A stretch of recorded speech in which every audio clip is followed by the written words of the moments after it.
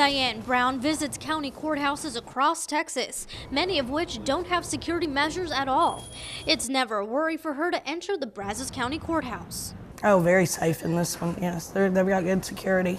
After a high-profile court case, the Brazos County Courthouse implemented a security plan with different levels of security measures. We took on one of the Jasper dragging death trials here on a change of venue.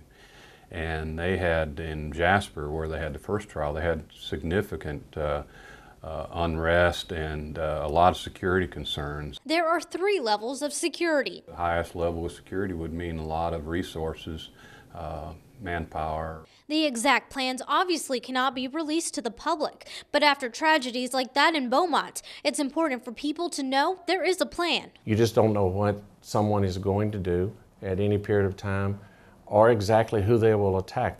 The Brazos County Courthouse has metal detectors with deputies at the only public entrance and exit. People can't come in except for the entrance where they can't get through without going through the scanners and with the police officers there.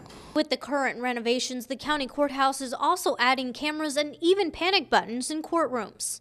In Bryan, Monica Castro, KXHD News.